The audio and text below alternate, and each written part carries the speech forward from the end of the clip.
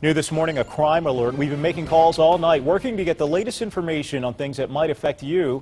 News Channel 5's Cedra Mayfield live in the newsroom with more on what she found. So Cedra, this is a warning for college students? That's right, Mike. This morning, police are warning Case Western Reserve University students to be on the lookout.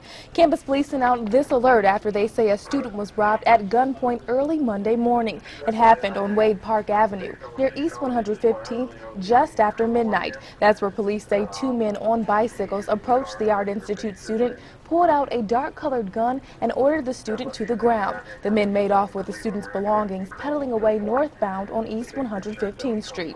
Fortunately, the student was not hurt, but so far police have not made any arrests. And this isn't the first time this has happened. Back in March, another student was robbed at gunpoint in the same area by a man on a bike. Mike, it's not yet clear if these armed robberies are related.